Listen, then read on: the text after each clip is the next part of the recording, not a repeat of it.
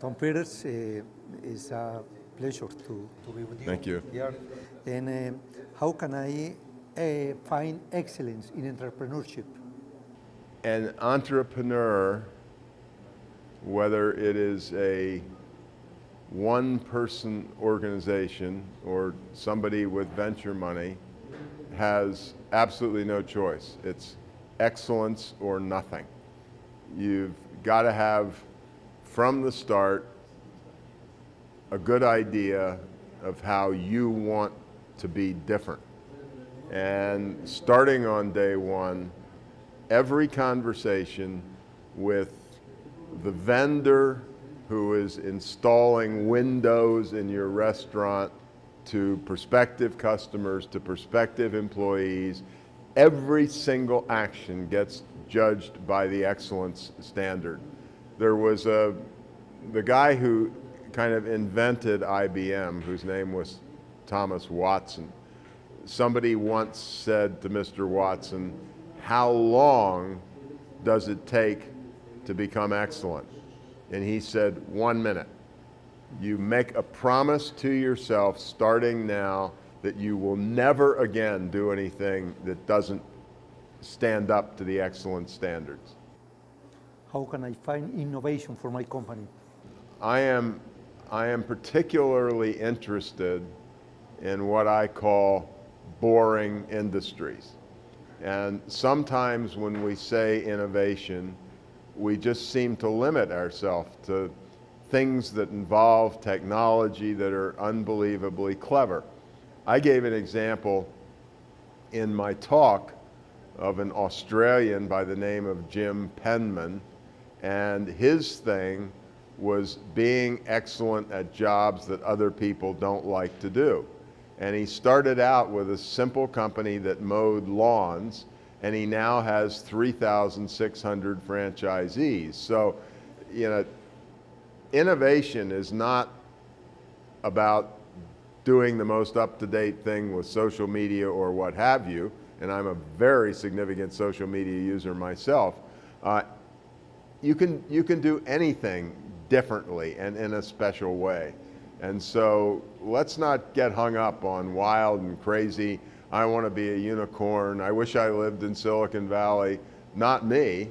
I would much rather have Jim Penman's company, or a guy who I talked to that we have basements in our houses in the United States, who dries out people's basements and has created a $100 million business. So anything can be made very special.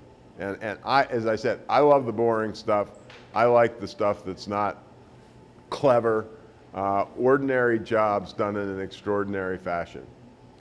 You said in your conference, people is the most important in companies. Everything of significance in life is about relationships, human relationships, with employees, vendors, customers, people who lend you money at the bank. And so leadership is a 100% people business. It is about developing people, about helping people get better and better, pursuing excellence, if you will. So to me, it's almost a question I can't answer. It's like people is all there is.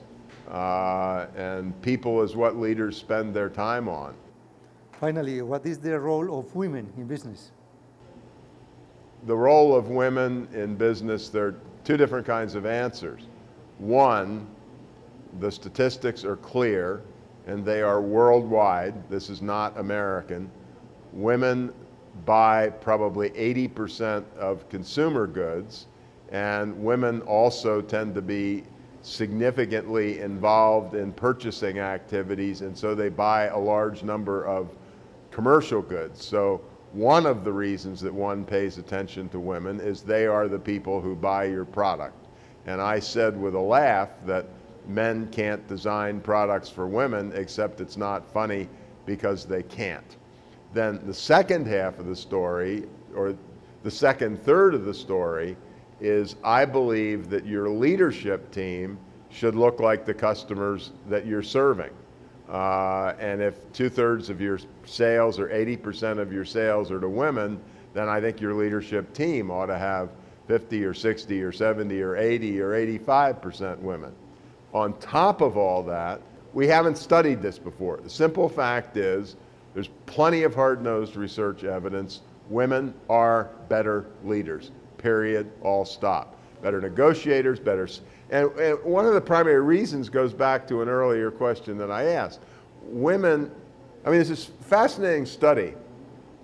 By the age of 3 days, women are making something like 4 times more eye contact with their fellow human beings than I am, which means that the relationship thing, genetically and in practice, is a huge part of what women are all about. I mean, the research is clear now. Women are better leaders, all stop. If we had more time, I could show you 25 studies that suggest that's the case. They're better salespeople, better negotiators, better investors. It is a woman's world.